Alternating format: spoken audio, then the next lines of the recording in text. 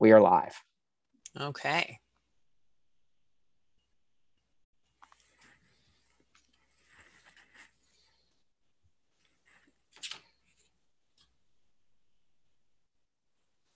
I'm here. Hi, Lisa. Are you able to share your video? I am. I keep hitting start video. You want to make sure before I know. Before we reveal ourselves with our amazing Zoom backgrounds and... Yeah, mine says I can't start my video because the host has stopped it. Oh, Let's see if CJ can help with that.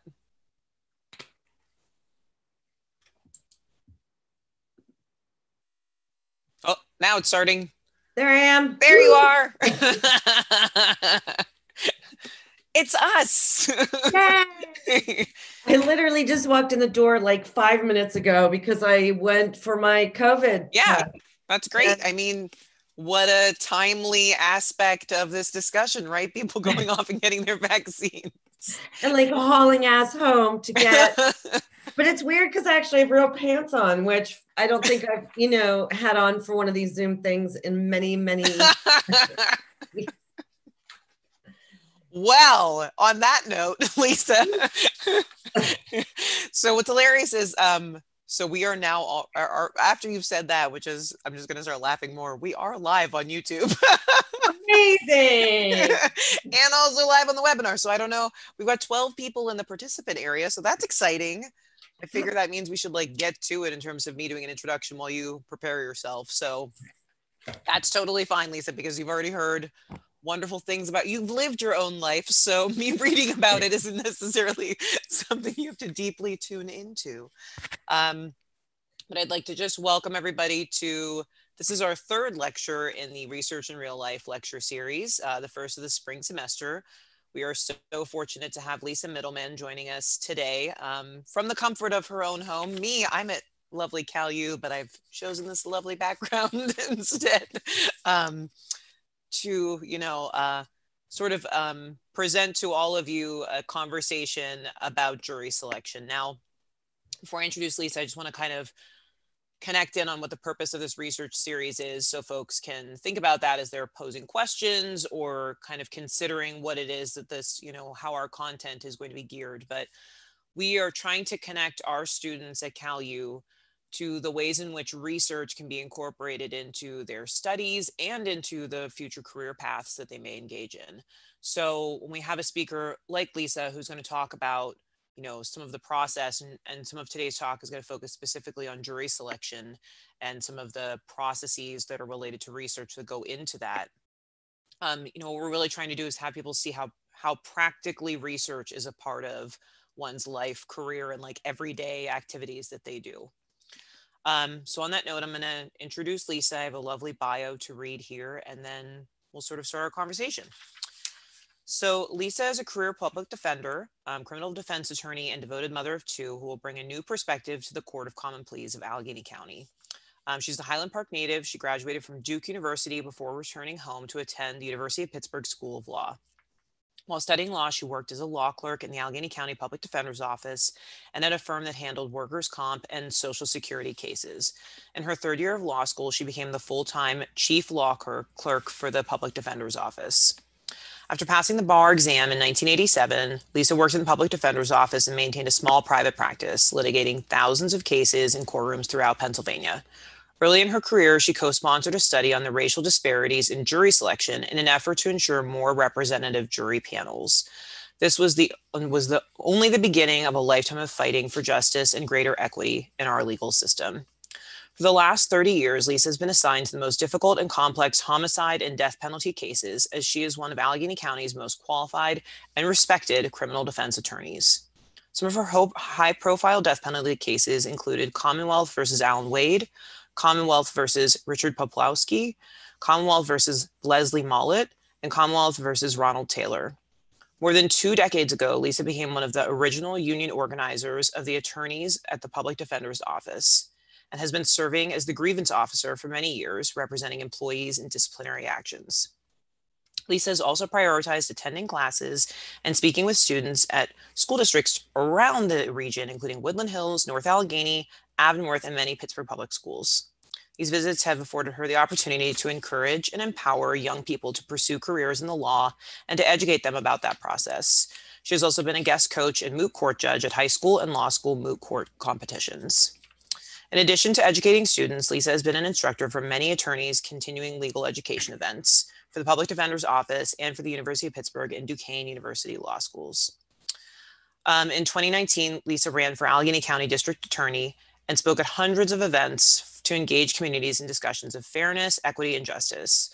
After the 2020 protests for racial justice, she formed and led a coalition of attorneys to provide pro bono legal services for peaceful protesters who were wrongfully charged. Lisa, thank you so much for being here. We are so lucky to have you. I'm honored to be here. So I guess, Lisa, not to be like, where do we begin? Because there's many places to begin. But I guess, would you tell us, we read about your bio and stuff, but tell us a little bit about, sort of your path to the place. What are the things that encouraged you along the way to choose this career and motivated you in one direction or another? Well, so my dad was a lawyer. He's still alive, but he's in his mid 80s now. But he was that old timey kind of lawyer. He handled every kind of case, and people were coming into his office, and I loved to go to his office, mostly because I like to play with the adding machine, because back then we had actual adding machines and play with all the equipment. But they would come in and they would talk to him and they would leave and they would say thank you, and that they felt so much better, and he was resolving issues and problems. So I always wanted to be a lawyer, but I was not sure what my path would be. And I worked at the public defender's office and was the chief law clerk there. So one of the things that meant was that I received post-trial motions or appeals on cases, and I would decide which law clerk would handle them, because at that time the law clerks did all the work and we handed it off to a lawyer and they signed off on it. So one case came across my desk. I'll never forget. It was Commonwealth versus Timothy Jenkins. And he was an intellectually impaired young man who had been convicted of first-degree murder. And the motion that I wrote, because I kept this one for myself, was he'd paid an attorney $300. The attorney had a problem with alcohol, didn't call alibi witnesses, didn't explore the chief eyewitness. And so I wrote a motion basically asking for a new trial because his attorney was incompetent. And I wasn't allowed to argue the motion because I wasn't a lawyer yet. So I went with the lawyer and watched him argue it before Judge Novak. And he granted this kid a new trial. And that was very rare, and it was amazing. And in his second trial, he was appointed a private attorney, a very well-known, respected guy named Mike Witherall. And when that jury came back with the not guilty verdict, this giant, he was giant, this kid was giant. He picked Mike Witherall up and twirled him around in the courtroom because he had basically changed his life. And I saw right then what the difference was between having a good lawyer who actually cared about you and a bad lawyer.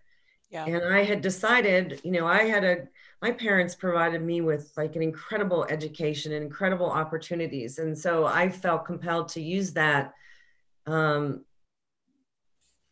the advantages that I had, to try to help people who didn't. So I stayed at the public defenders.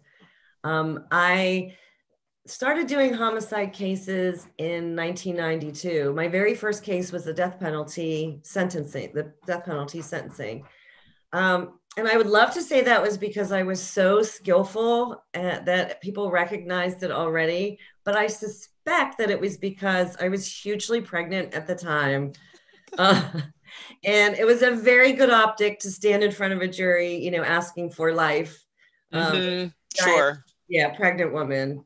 But that's sort of how I came to be. And the more I worked at the public defender's office is an entity that provides free legal services in criminal cases for people who can't afford an attorney. And usually it's people below the poverty level. Those guidelines change all the time, but most of the people that I've represented have had mental health issues, addiction issues, homelessness, joblessness, poverty, trauma. I mean, they are the forgotten people.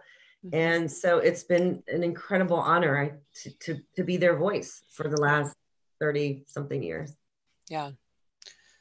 So, I mean, I think it's so interesting just as a social work professor, when the narratives are really what bring people's, not just their stories to life, but it's very relatable to somebody else, right? Like this is why they chose the field that they're in. It's something, an experience they've had.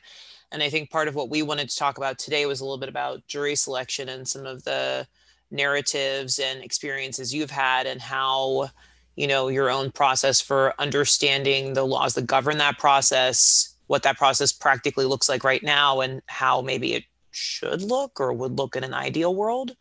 Right. So I guess talk to me more about that, I suppose, is my broader. Well, so what I do in homicide, well, mostly in death penalty cases, is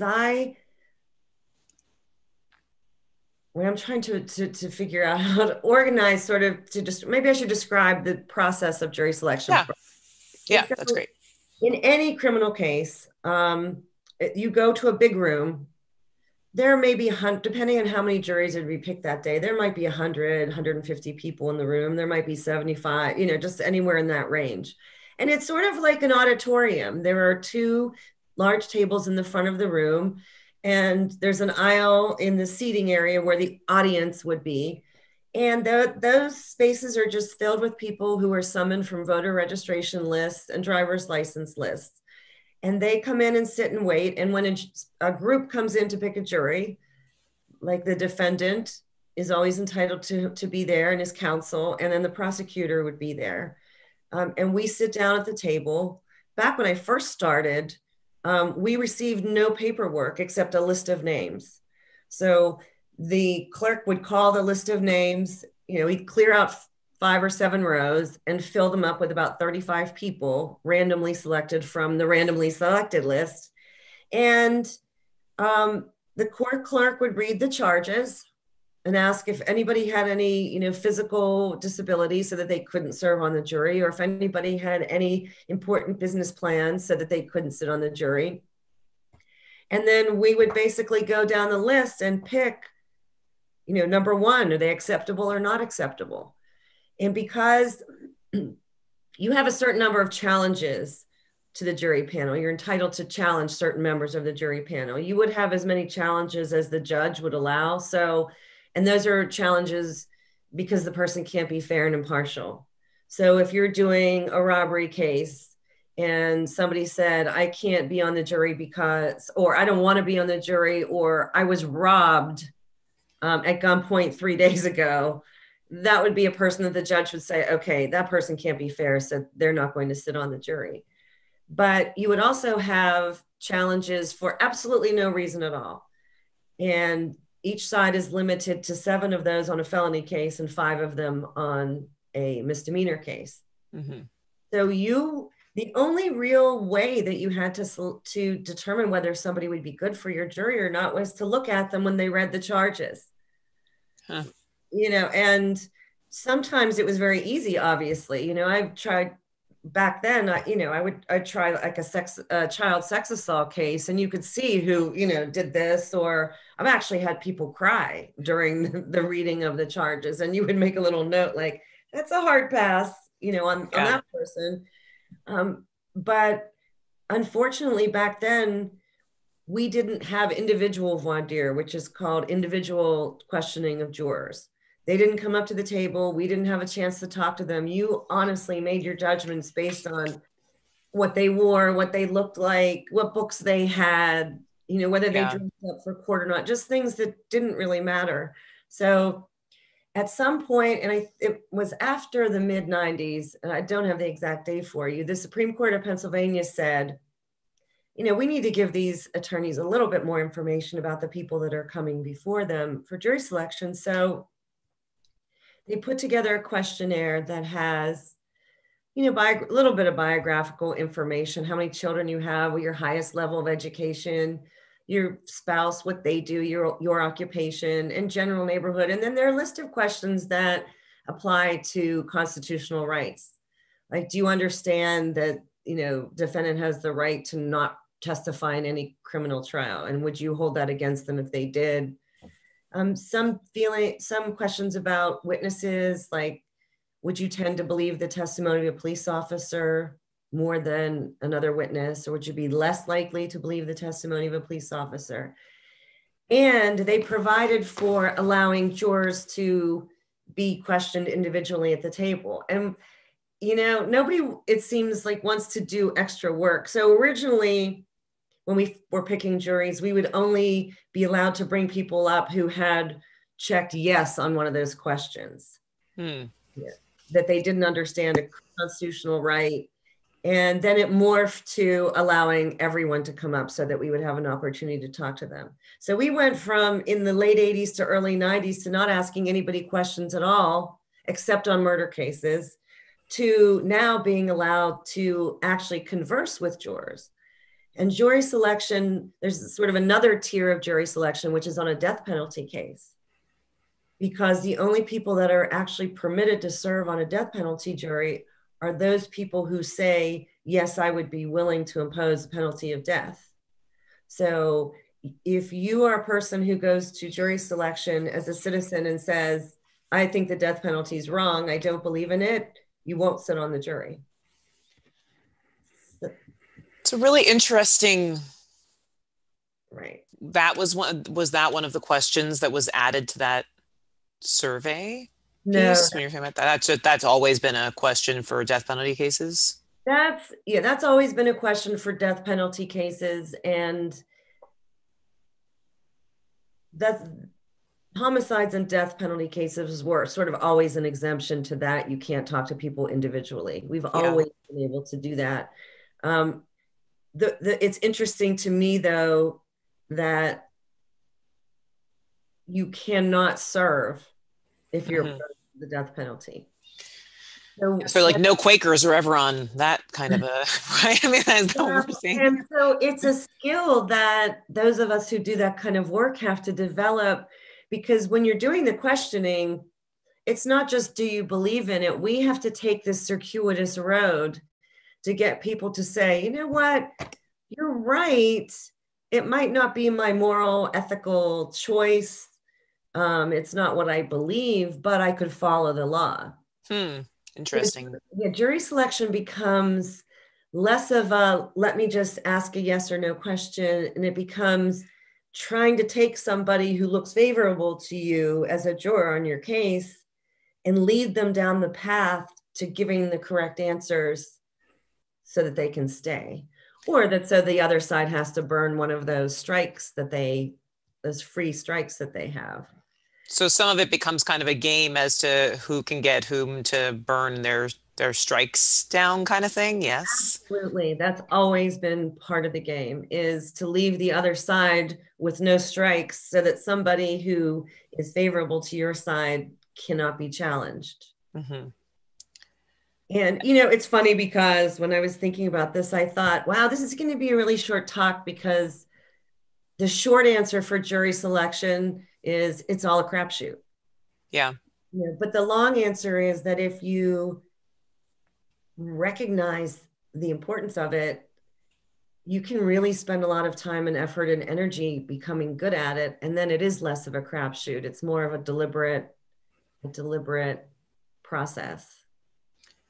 And as, from my own curiosity, I think about social work as a discipline and like how we in the field, right? Like, I mean, people have internships, of course, and externship experiences in law school. Do you find that a law student coming out would have knowledge of that going into, right, like work in a public defender's office, or would that be something that they really just learned on the job in terms of that sort of figuring out who it is that you want and how to get them through jury selection? I think is a skill that you have to learn. So a lot of younger lawyers, they come to jury selection and watch how it's done, particularly death cases, because they are much more involved and much lengthier.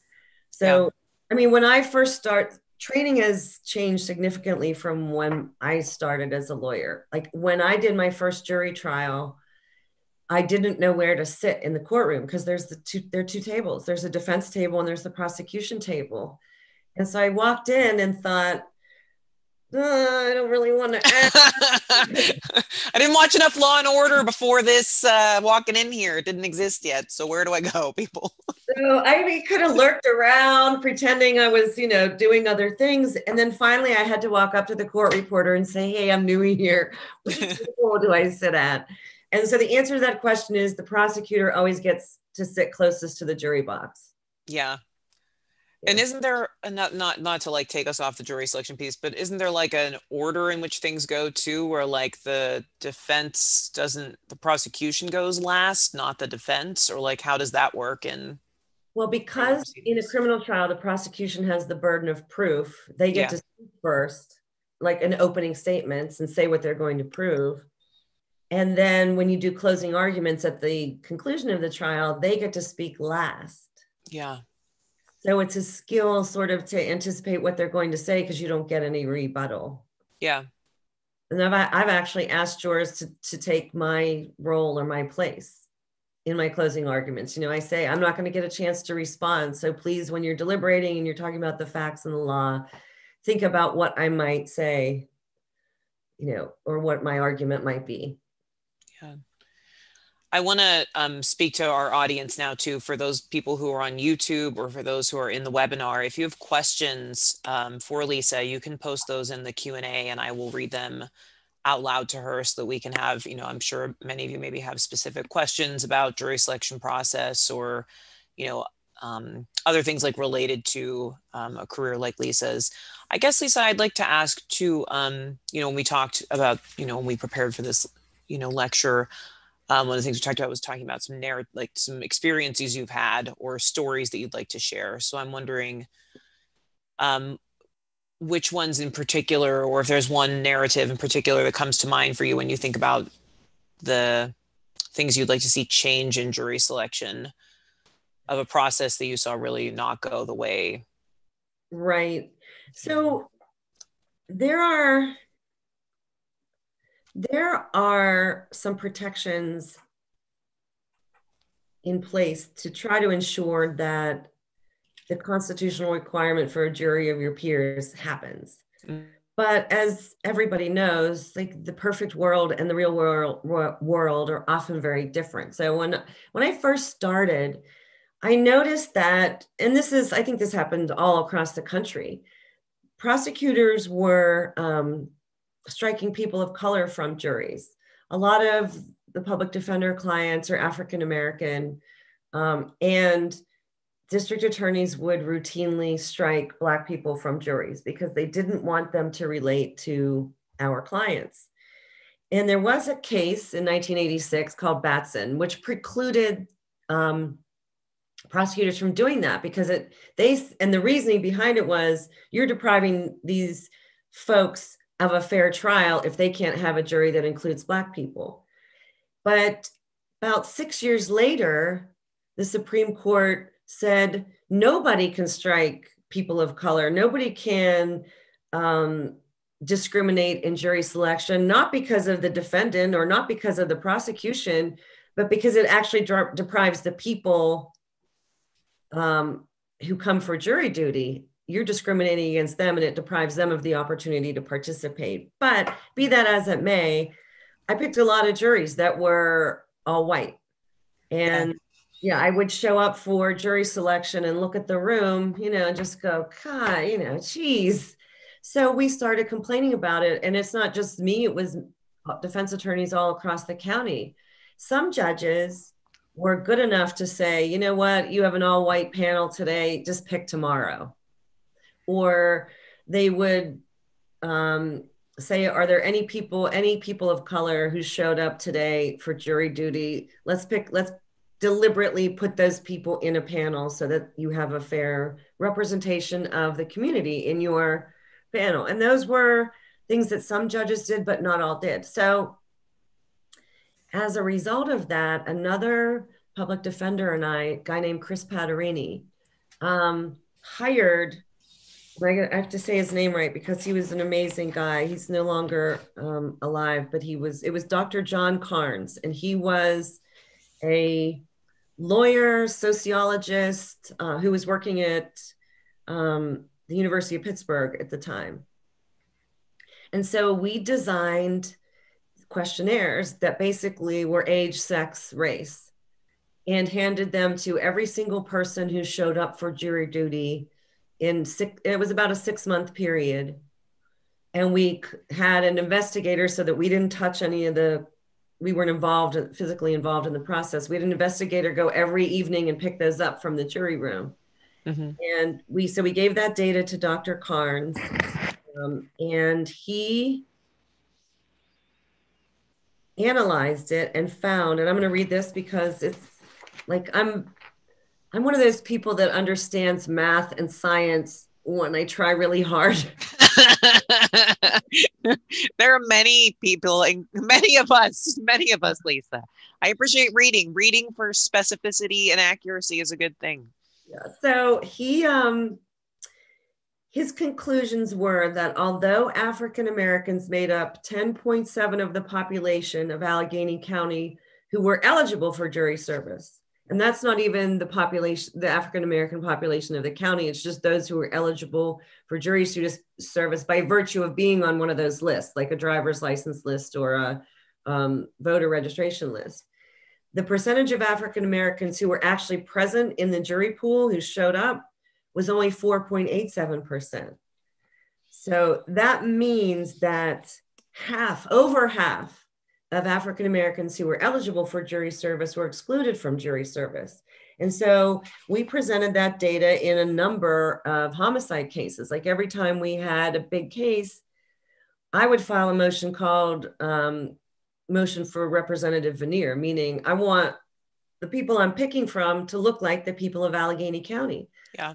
And there was a kid, his name is Joseph Howes, and he was charged with a homicide. He and another kid went to buy marijuana from a guy in Verona, a white man. My client was Black.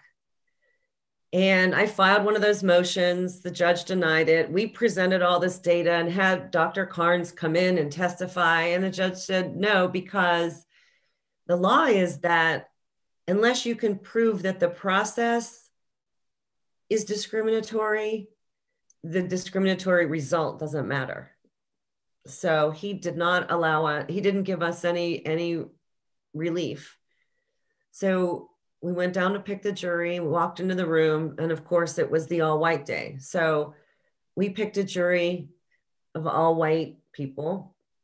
And I remember distinctly, and it was so long ago, I feel like it was like 2000 and the early 2000s. Mm-hmm. 2004. And I remember walking into the room and sitting down, getting ready to start the trial. And I looked up at the judge, and he was a white man. He looked over at the prosecution table, and it was a white man and a white cop, detective. And I looked at the jury box, and they were full of white people. And there was me, the white person. And I knew all the witnesses in the case were white. And I just looked at my client and I thought, I know I've already made all these arguments. So I stood up, and before, I asked to approach the bench, and I said, this is outrageous. This kid is sitting in a room where there isn't one person that looks like him. We're like in 1936 Alabama. And so I argued again, and the judge still denied my request. So we went to trial, and Joseph Howe was convicted of murder. Yeah. But his description of what happened, he said he and this other kid went to buy weed, that the kid's brother showed up, that his co-defendant did something, I guess, that alarmed the brother, that they pulled guns, everybody pulled guns. And so it was basically a self-defense claim. And he said, I wasn't even the one that shot him. It was my co-defendant. So it makes you kind of wonder what effect the racial composition of the jury had on that case. It wasn't a case where the Commonwealth had slam dunk evidence, or it was a he said, she said. The brother had one version of events and my client had another version of events. Yeah. And that was really, really disturbing. And he's been fighting that for years. He was just denied in federal court last year. So this man has been sentenced to life in prison. And that's the trial that he had. So I would like to say that things have changed. I think that the court administration has made an effort, but that was back in the early 2000s that the effort was made. Very, very recently, and it's within the last 5 years, I had a similar situation. And so this is 15 years later. I had a death penalty case, and I walked into the room, and it wasn't the first day of jury selection. I think it was actually the second day of jury selection. And it was, once again, they called the panel of 35 people that we were to choose from, and it was a sea of white people. There was not a single African-American person on that jury panel. And my client was Black. And so I said, we have to see the judge. And everybody knew what it was about. So we went up to see the judge, and I made the same arguments that I've been making, for 30 years. And this judge actually said, okay, are there any people of color in the room? And they said, yes, there are some Black people in the room that you could choose from. And he said, okay, we'll make sure that they're in the panel. But he wasn't explicit in his instructions about how that was to happen. Mm-hmm. So we were up in the courtroom deciding, what we were going to do next. And he made the call down to the jury room to tell them to include African-American people in the jury panel. And this is like, sometimes I think I've become some sort of horrible person, because sometimes when things are so horrible, I find them amusing. I think you have to laugh or you'll cry. But we went back down to the jury room, and the method that they had chosen to cure the lack of Black people on the jury panel was to put folding chairs at the end of each row. So if there are 5 rows of 7, they put a folding chair on the end of each row and moved a Black person into each one of those folding chairs. Oh, and it was actually so horrible that I got 5 steps into the room and turned around and said, we need to go back up. So it was an outrageous way of sort of curing the problem. And what happened was all of the arguments and all of the missteps led to the prosecution saying, we're going to withdraw the death penalty. We're not seeking the death penalty anymore. This has become, it's to use a legal term, a shit show. So, we're withdrawing our notice of intention to seek death. Yeah. So the problem still continues. There's so many lists that we could use to summon people for jury duty that we don't use. You could use unemployment rolls or lists of people who are in unemployment. You could use income tax or, local property tax rolls, although that wouldn't be something that I think would be particularly productive. But you could use public assistance. There's nothing in the law that says the list has to be only driver's license and voter registration. Right. So, but that's something that the legislature and Supreme Court need to work on. Cell phone subscriber lists. You might get a more diverse group of people if you use lists that contain more diverse people. Just more representative of who lives in Allegheny County. Right. And when we made all these arguments, we used the census results and said, it's 14% Black in Allegheny County. The jury pools that we pick from should be 14% Black. The argument wasn't even being made that the jury needed to be, but the panel the pool. Yeah, I understand. From needs to be. Yeah. So that was, those were just a couple of cases where the racial makeup of the jury was just blatantly incorrect. And some people say, well, why does that matter? I mean, wouldn't you just be fine picking the first 12 or 14 people that, fit the criteria? But and it's funny because I ran for district attorney in 2019, and I'm not a politically oriented person. I don't really like the political process. And I said to the people that I'd hired for my campaign manager, like, why aren't we going out there trying to find people that might not agree with me and convince them, that my proposals and what I want to do are right, and get them to vote for me? And they said, that's not how elections work. They said, what you do is you find your like-minded people, and then you make sure that they get to the polls to vote for you. So you're not trying to convince people who don't agree with you to vote for you. You're trying to locate the people who do and get them out to vote. And it was funny because I thought that's what jury selection is really. I mean, you might have a good case and you're going to want to make an argument, but you're going to look for people that you think that will be receptive to your arguments and get them on the jury. So it's a lot like the political process, I guess. You're seeking out people that you think will be interested in the themes or the facts that you have on your side. And that's so important in death penalty cases. So important. There's a group of people out in Colorado that did a lot of research on jury selections, interviewed jurors after death penalty cases. And they actually developed this method of jury selection, which is kind of intuitive for the people that do the work. But usually you don't want juries to know horrible things about your client, right? You want them to... I mean, there's a bias thing that I guess we're concerned about there, right? Yeah, I mean, you don't have to go to law school to know that, like, really kind of want the jury to think my client's a good guy who's in a bad situation. But in a death penalty case, it's different because most of the times the prosecution has significant amount of evidence that your client is the one that committed the crime.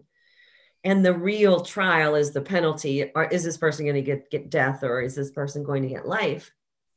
So their method of jury selection involves, and it's a little more complex than this, but it really involves letting the jury know up front, this is how freaking horrible this case is. If you found that he actually did all these hideous, horrible things, would you be able to consider a sentence of life? And a lot of people say, well, I could consider life and death before they've been given any facts about the case. But when you present them with, something horrific, like, oh yeah, this person, raped and murdered a 3-year-old child and chopped their body up and put it in a blender and all this other stuff, this person who would have said, oh, I could consider both life and death for a homicide of a child, when you present it to them with the full panoply of horror, they say, absolutely not. If I find that guy guilty, he's dead. So it's a method of gently, rather than the way I just did it, but gently introducing certain facts to people to determine where their real mindset is, as opposed to what they like to think their mindset is. Yeah. Because, most people want to think they're good, fair, kind people. Yes. Yeah. Ideal self. Yes. Who we are ideally, not who we are actually. Yeah. So I had a case that sort of bore that out. A number of years ago, it was a shooting at a sandwich shop. My client was accused, along with one other guy, of carrying out like a drug vendetta against another person. And this other person was actually in a wheelchair. They were wheelchair bound. And so my client supposedly, and I've still remain unconvinced of my client's guilt, but these two fellas supposedly went into this diner and opened fire in this diner, and they killed more than one person. And one of the people that they killed was a child who was there with her family. Mm-hmm.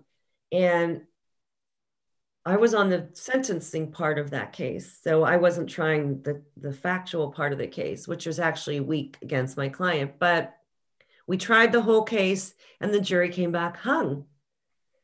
And what was related to me later was that the judge brought the jury down and asked them why they were hung on the case. Mm-hmm. And they said, we had already decided that whoever committed this crime would die for it. So we wanted to be 100% sure that we had the right people before we voted for conviction. And that's not really the way the law says the decision is supposed to be made. Right. But that's why you have to be really careful in jury selection, because sometimes juries find those people who were on that jury all said they could be fair in the case prior to it starting. But once they actually heard what the facts were, they were like, we wouldn't even consider a life sentence for these people. Yeah. So it's much better to find that out after they are seated, before they're seated rather than after. That's an interesting one, because it's like they were willing to go to the ends of it, but they wouldn't go to the ends of it unless they were certain was right. And so it's not to say it's really interesting, but it's almost like that is what I would say, like, as an outsider to the law or whatever, as a bystander of this, that's what I would want, is somebody who would I don't believe in the death penalty personally. I think there's too much, corruption and racism built into that situation. But if I believed in the death penalty, I suppose you want to be certain of such a final consequence. Well, it's funny because jurors didn't have to be certain, and they still don't, according to the law. But I think because of what we've come to find out in the last, 25 years about how the death penalty is applied and how decisions are made to ask for it, the courts now allow defense counsel a lot more leeway in terms of talking about residual doubt, which is what we call that little bit of space between proof beyond a reasonable doubt and proof beyond all doubt. Because to convict somebody of a crime, you just have to be convinced beyond a reasonable doubt. And it's suggested, and I think it's 100% fair, that before you impose a death sentence, you have to be convinced beyond all doubt. Mm-hmm. So I don't think I've been successful yet. I've written my own jury instruction for how to use residual doubt, and I file it in every case. I've yet to have a judge say, I'm actually going to give that instruction, but they do allow us to argue that you can and absolutely have the right to insist on 100% certainty before you vote for the death penalty. Yeah. So when you were talking earlier about jury selection and that process, and that, it's really the legislature that would need to make amendments to look at that process being changed, do you see that as that happening in other states? Do you find, you talked about Oregon and like research that's happening there. Is there a more representative process that is happening in other places? I feel like it is not, mostly because, and I have to try to remember the exact wording, because the statistics part of it is something that I learned to argue, and since then has sort of faded off into the distance. But some people might know it's like an absolute variance versus something else variance. And they were arguing about the numbers, and it's not been successful in many other places. The courts have not ever said that you're entitled to a representative veneer. You're only entitled to a fair process of bringing those people in. Yeah. And that's why a lot of these challenges keep getting lost in the courts, because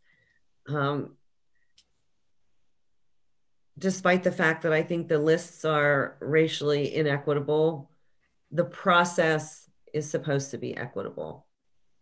And is it still true? I have a question in the comments that I'll pose in a second. Is it still true that there's like language that talks about that the jury must be of one's peers? Is there something what is the language about? Because I would say that all your arguments in talking about like, the veneer piece, or like this racial representation, if your client is of one race, that that peer group must also be a piece of it. Is there language like that? There is, but it's jury of your peers, but that means your community. So you're not entitled to your particular peers. I'm not entitled to old white ladies on my jury.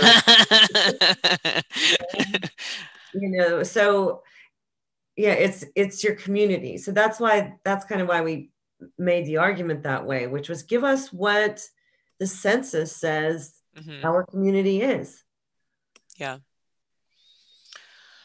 Okay, so I have a couple of comments of thanking you for being here. And then, so the question reads, and I'm going to answer it live. It seems like law might be as much art as it is science, involving a lot of soft people skills. So how do you think CalU students interested in a career in law could sharpen those skills? And do you have like recommendations for like fields of study? I would guess you don't necessarily, specific courses wouldn't make sense necessarily, but like, what are some things that they could do to sharpen those skills? Well, the only problem is I think psychology and psychiatry would be, if you're interested in criminal law, are the great fields, because there is a lot of, as we recognize how much mental illness and addiction and trauma have to do with being the genesis of crime and criminal behavior, those fields become much more involved in what we do. Because I can tell you in a death penalty case, I'm always got at least a psychiatrist and a psychologist.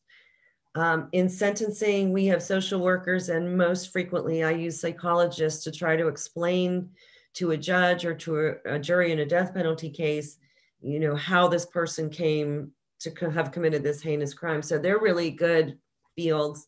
Honestly, I was a history major because I was told the law is a lot of reading and writing and figuring out cause and effect and analyzing text.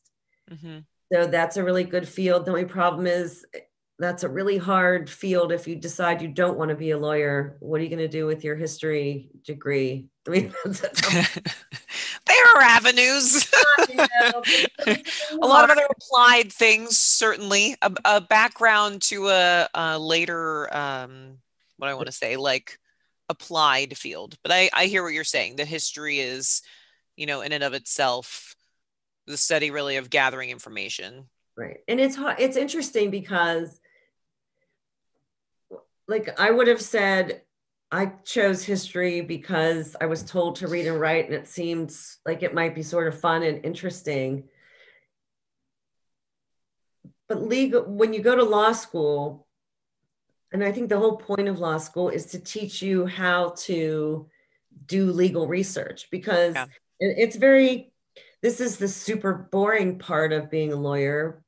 Some of us find it fascinating, but if you're not a lawyer, it's a big yawn. There's a statute that says, such and such is a crime, and here are the elements of the crime, A, B, and C. Like murder, someone is dead, the defendant has killed them, and they did so with malice, right? So your job is to convince a judge to throw the case out because they can't prove malice. Well, how do you do that? You read old cases, because the legislature writes that law, but then courts interpret the law. So your job as a lawyer is to go back and find cases that are analogous to the one that you're in, so that you can argue that it's so similar that the judge has to do the same thing that the court did in that past case. So when I started, I am pre-internet lawyer. Yes. We actually had books. Yeah, books. And so when you see old movies with lawyers in them, and they show their offices, the books. Not baskets, Lisa. They had books behind them. Right. There are baskets, and my baskets are full of like computer garbage and files. But they had books, because that's where you had to look everything up. And I tell you what, as much as we can romanticize books, it's a lot easier to type in a search on the computer and bingo, their list of cases. But I've forgotten now why I went on that tangent. Just talking about law school. So history is studying history to try to find cause and effect for various incidents that may have occurred is a good training for going back and trying to say, okay, the court found such and such a way in this old case. Let me dissect the three reasons. Sure. But I'd say too, even probably, I'm going to guess that in your history education, you learned a lot about like at least legislation that was at the federal government level, right? About a lot of things, perhaps like Chinese Exclusion Act or different like executive orders and their impact on different populations throughout, right? Like our history, at least, I mean, in my social work classes, that's something I definitely bring to bear in these conversations about like equity and justice and social justice. Right. Well, teaser to that or something. I don't know. I actually was able to take a class, and I still remember it because I loved the class. It was a small seminar, and it was one of the few classes I actually attended in my, senior year of college. But we were talking about the Canadian legal system versus the American legal system. And one thing that was really interesting, and I ended up writing a paper on it, was, in the United States, if there's a bad search, like say the cops violate your Fourth Amendment right to be free from unreasonable search and seizure, the prosecution can't use the evidence against you. Right.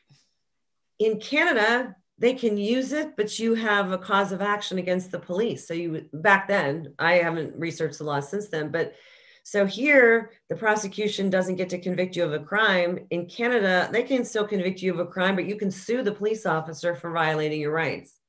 It's interesting. That was really interesting to me. Yeah, so the government basically can, if they're willing to pay enough for it, they could, get their criminal conviction in an illegal method. Yeah. So basically, students who are listening, it sounds like the majors that engage you in reading, writing, preparing yourself, because there's a lot of, legal writing is also a very specific format and sort of like methodology to how one writes. So I'd say the more comfortable one is in those writing skills, the more easily they're able to be molded in those years of law school into that legal writing process. But you have to be comfortable reading language that, like Lisa was saying, not to say it's a big yawn, but it's not like this is like a captivating story. It's like very factual, yes, in the way it's presented. And sometimes it's very technical, particularly in like civil cases where they're talking about boring stuff and it's technical. My field, criminal law, is almost always exciting. There are areas that you can argue that you can go into deep holes of history. And if you read a lot of United States Supreme Court cases, particularly by those judges that are strict constructionist people who want to talk about the way things were in 1776, and that's how we should be, or 1886, this is how we should interpret laws now. They do go back and give the historical all the way back to, common law. Yeah. So being able, if you want to be that type of, because obviously there are all types of lawyers, right? If you want to do patent law, you should probably take more technical engineering classes. If you want to do, if you want to do medical malpractice, you might want to take more science classes. I don't think you can truly prepare, because I don't know how many people know what they want to do in college in terms of future. If you know 100%, you should take those types of classes that will prepare you for that. Yeah. I think too, I think that the most, from the attorneys that I know, and speaking with you, Lisa, the tenacity to be ready to do the research and write. So those really like critical reading, writing skills, I think, and that's something that's like, not to be like it brings you joy, but it brings you purpose.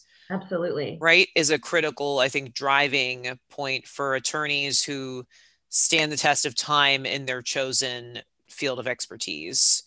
Right. So, I'm a trial lawyer. So I'm in trial, arguing and trying to convince a jury or a judge that my side is right. There are so many people that don't go to trial. Yeah. Appellate attorneys, civil people don't go to trial that much. You go to trial a lot in the family division or juvenile court, but there are a lot of options for people who don't want to sing and dance and be dramatic in front of a jury. So reading and writing analytical skills are super important. Yeah. When I was in college, which that was in the 80s, everybody who wanted to go to law school took public policy. Mm-hmm. Because that was, I don't know what public policy classes are now, but we did a lot of those like flow charts, decision charts. Yeah. Yeah. I dropped that major real quick, but. Well, so on the topic of like jury selection, or what would you like to see?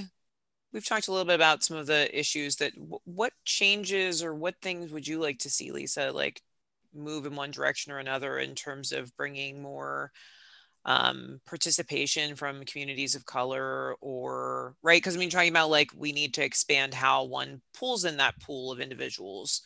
What are practical things that you could see people like even getting behind in terms of a campaign? Because I know there was a lot after the Black Lives Matter movement really got a lot more interest convergence, especially from individuals who identify as white this past summer, participating in that movement and really seeking to be allies and be a part of addressing equity issues. I'm wondering if there are things that like students could do or advocate for, or right? Like what could students do to start engaging themselves in addressing that? I'm trying to think where I think public pressure and just writing about it, talking to those who have influence in terms of the county government, because there are things that can be done. We can, in each county determines what lists they use. I was looking, and I don't have it in front of me or up right now, but most counties use 2 lists. There was one county that had like 7 lists. I think another county had 12 lists. We can expand the lists. Mm-hmm. We also, I think, and this is something that, court administration doesn't always want to talk about because they're more number cruncher people, but we have disenfranchised Black people, poor people, people who struggle. We have discriminated against them so incredibly in our criminal legal system that we have eroded any trust that they might have had that the system is fair to them or works for them or includes them. So I think in order to ask people to participate, we're asking a lot to ask people to participate in the process that screws them at every juncture. So very true. One of the first and most important things that we need to do is to figure out ways to assure the public that the system is going to try very hard to make changes for greater fairness and greater equity for all people. The only way to really do that, I think, is to involve the communities that are most affected by the legal system into the legal system and into the decision-making process. So traditionally, judges have been very standoffish and have not engaged with the community. Like that's one of the, I think, most important things is that if you're elected to be a judge, you need to speak to people that are in communities that you don't necessarily live in or participate in. And I think that judges need to engage community members in terms of innovative and new ways to sentence people if you're going to sentence them. So, I was talking to an attorney who does a lot of work in the juvenile division, and she was saying that because judges maybe aren't as familiar with all the different programs that are available out in the community, they'll accept a recommendation of a probation officer about where a kid should be placed for treatment or where they should attend treatment. So you might have a kid who's from Allentown, like having to come all the way over to the Hill District for some sort of programming. Well, that child's not going to be successful because they can't get from here to there. Right. Whereas there are people in the South Side and the slopes in Allentown and Belts Hoover community people who are very interested in providing support and treatment for children in their communities, and children will be more successful. So the bottom line is we have to start involving community members in the decision-making process. Yeah. I was filling out one of those, one of the questionnaires that you have to fill out for a lot of different endorsements. And I've really actually enjoyed that process because I've had a really long career, and sometimes the questions make you think back on, but I was just doing research, and I came across some American Bar Association paper, and it talked about the role of the courts in terms of shaping the community, shaping the discourse of the country. And I guess I never would have thought of courts as that important or judges as that important, but they're one of the great institutions, like schools, that reflect or should reflect the community, the voice of the community. And I think they're currently reflecting their own views and their own assessments. We need much more community involvement in the courts in order for the system to be fair and for other people to want to participate. If I were Black and I saw the use of bail algorithms to deny Black people bail while giving white people bail, I wouldn't want to participate. If I saw the disparities in sentencing for a white kid who comes in with a crime versus a Black kid, I wouldn't want to participate. I would say your systems, Well, I think that's why so many are not participating, right? I think that is why there's the situation that we're in now. And I think it's, the idea of white people being in Black Lives Matter or trying to be a part of things is like, not to be like it's relatively new, but I think this idea of civil rights being like a renewed call to action, and how does this work, not then ask everybody who is of color to be like, no, well, now you all need to do this work because it's your community, right? Like there's like a balance there that I think some communities are maybe a little bit more further along in what that collaboration really looks like. And I did have a couple of questions from attendees. One person asked you about eliminating cash bail, or if that's something that could happen here, given that it's happened in some other states like Illinois. Well, I just want to say one more thing about, it would be nice if the judges would hire people of color as their staff. Yeah. It would be nice if the county hired, minute clerks who are the people that sit down in front of the judge who are people of color, and we need to have more Black judges, quite honestly. Yeah. So anyway, cash bail is almost not a thing in Allegheny County anymore. And I'll tell you why, because there was the person that initially sets bail is a magistrate. That's the person who does the preliminary arraignment and sets bail.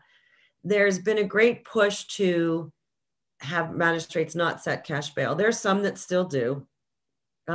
However, the Court of Common Pleas, Judge Manning was doing motions court. He basically, and he reviews bail decisions. So if a magistrate sets a cash bail and you can't make it, you can ask for a judge to review that decision, a common pleas court judge to review that decision. He would not set cash bails. Every bail was either release with conditions, or no release at all, denied bail. And the real folks that can make the most impact on ending cash bail are your local magistrates. Because common pleas court judges, it takes sometimes 3 days for a bail review to get to them. So by the time an individual has a cash bail set for them and asks for it to be reviewed, they've already lost their job because they haven't shown up for 3 days. Yeah. Or they've lost their housing, or their dog is dead in their house because nobody's home, so we need to reduce the time that it takes to get the review in front of the judge. And another thing that I think would be very helpful in terms of bail is to eliminate the use of those algorithms that I talked about. It's funny because sometimes the things that are supposed to make things more fair end up not making them more fair. So algorithms were really used, or have been used, so that the human element is taken out of, deciding what the bail should be. The only problem is that so it's a number of factors that are used to determine what a person's risk of not appearing for court is, or what their risk of continued danger is. And it takes into account things like prior arrests, the crime that's charged, where you live. But some of the things that it doesn't take into account, and to me, this is an incredibly important, like, do you work? Are you employed? Yeah. And some of the, like, to look at somebody's arrest history is, racially biased, because it's a well-known fact that neighborhoods of color are more heavily policed, and therefore they would have more arrests. They don't look at why you might not have appeared for a prior hearing. So the use of bail algorithms, as far as I'm concerned, is a bad choice. Yes. And I think the point you made, that you create an algorithm to try to remove the bias, but yet the algorithm itself is inherently inclusive of the bias, is one of these, like, the shadow ways in which we've kept a lot of these things going all this period of time. Right. There's a lot of that, and I think in our society in a multitude of different ways, including, apparently in that. I have one other question from a student. I'm not sure if you'll have an answer for this one, Lisa, but it's a student who says, I would like to be a JAG, judge advocate for the General Corps officer. Do you know, or could you shed any light on what that would be like, or what they want to be a JAG officer? What is that? What does it mean to get there? What is that? Oh, I don't know much about the military, and how you would become, a military lawyer. I think it's a lot like being a criminal defense lawyer, honestly. It's not all, what's the movie with Top Gun? I don't know. These are all movies I haven't watched. I have 3 kids, and movies are not watched a movie in like a decade, basically. Yeah. Probably where Jack Nicholson says yells. You can't handle the truth. That one? Yeah. No, you can't handle the truth. It's not all like that. I think a lot of what the military lawyers do is stupid crimes that occur on bases. On base, yeah. So basically, really preparing yourself to, you're going to law school, but probably also you have to be enrolled in the military. So there's like the dualism of right. These sort of things, like enlistment and the right career preparation piece. Yeah, I don't know a lot of people who are JAG, lawyers. Well, thank you for taking a stab at it. Sure. We'll throw the questions out there. We'll answer them or not competently. That's all right.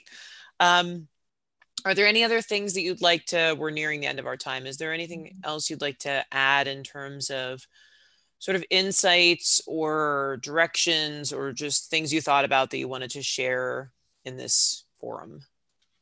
I just hope that, traditionally, we need to change the people that are in power in the legal system, and we need to change the focus of the legal system. In terms of the criminal division, where I spend a lot of time, people see a criminal case as something to resolve and get a verdict and be done. But what we found is that getting a verdict doesn't always mean resolving a conflict or resolving a problem. So I think the focus needs to be less on getting to court and, fighting in court, and more on providing people with the supports and the help that they need so we don't get to court. We have so many people locked up in the Allegheny County Jail who suffer from mental health problems and addiction problems. 75% of the people in there have either a mental health problem or a problem with addiction, and 50% of those people have both. So the focus needs to be on treatment and rehabilitation and community support, rather than on more police, so we can arrest more people and attempt to punish them out of issues that punishment has nothing to do with.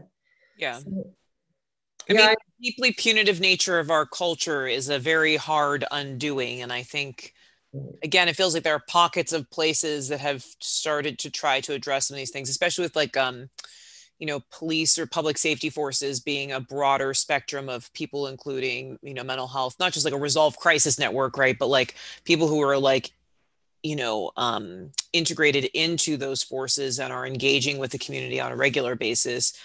But it's almost, and it's these challenges during COVID times too. I'm sure like it's added a new layer to things. And I wonder what will be built up or built out after we come back to a place of like seeing each other in the real world again. Well, just to segue from that, from what you just said, there's a program in Denver called the STAR program that Mm-hmm. if in 6 months they send out, instead of sending a police officer to certain calls, they send a clinician and a medic. Yeah. And they did something like 750 calls in 6 months. None of them resulted in an arrest. Right. So if you send people the right, well, the word escapes me. Support. Yes, the right things that they need, you don't have to involve the legal system at all. And it'd be nice to get to a place like that. We'll all be safer that way. Yeah. I think that's sometimes the hard part for people to see, because people are so isolated in their communities. Their experience of what is threat to them is really from the news media. And I still just find that there's such deep bias in all of that when it comes to, I was just thinking about this morning with the Tiger Woods story, how there was like a press release this morning that there was no drug or alcohol in Tiger Woods's system. Now, if Tiger Woods was a white guy, do you think that that would have been a lead story on NPR this morning? I have to say no. And that's a part of like a narrative, again, that there has to be, it couldn't just be an accident. Right. Well, or that something physically happened to him. He had to be using drugs or alcohol. And we want all the white people out there who, listen to NPR to know Tiger's not guilty of any wrongdoing. Or like, right, it's just this, there's constantly narratives like this. Yeah. Well, and you see it in the reporting of like people that are shot by the police. If it's a Black person that's shot by the police, we get a rundown on their criminal history and how they didn't take their garbage out on Thursdays. But, if it's a white person who's shot by the police, they were a good kid and nobody understands how this happened. So we have a lot of work to do. I think we have a lot of work. And a lot of work. Thankfully, there are people who are willing to do the work. Well, I think Allegheny County especially is very lucky to have somebody like you, Lisa, who's dedicated themselves to pursuing different avenues to try to address these injustices and seek different ways to engage in from different angles to like support communities that have been really destroyed and wronged by the way that the justice system works at this point in time. And it's, it takes all of us to be committed to that kind of work. And I think, I'm sure you've seen it in the legal world, that people might start in the, public defender's office, but they go on to, high paying other illustrious avenues of the law. And it's hard to keep good people in the work that is not highly paid. It's like teachers, it's like so many different avenues. Right. And I think, somebody like you who's dedicated themselves to that, I think, you're kind of a stalwart of like what's so important about our ethical and moral obligations to our society, and how, so many of us put ourselves in a public arena to make sure that that's the message that we're sending, that this is what's important, is the taking care of one another and doing the things that we can do in our lives to make a difference. I'm trying, plugging away. So are we all over here at Cal U too, plugging away in my virtual world. Well, thank you, Lisa. Really appreciate you taking the time to speak to us, and we'll send out this YouTube link. And somebody's asking me, yes, will there be this webinar was recorded? It was recorded. It's also on the our Cal U YouTube channel for all time, so students can access it there. So that link will be sent out to all chairs of departments. So hopefully they can push that out to students in those departments. Yeah, and you can share my email if anybody has any questions or, wants to come see a trial when we actually have them. Although we just had the judicial emergency extended again, I think through June. So no in-person trials. But there is a court watch. The Abolitionist Law Center has a program to train to be a court watcher. If you're interested, look them up. Can you say what that's called again? Court Watch? It's called Court Watch, and you can train with them, and then they will help you get access to various courtrooms where we're doing virtual hearings or virtual pleas. And it's really a good thing to know, because when you're on doing all things virtually, Yeah. the general public doesn't know what's happening. Right. So it's always good to have the public, always good to have the public viewing what goes on in courtrooms to make sure that things are fair. Yeah, definitely.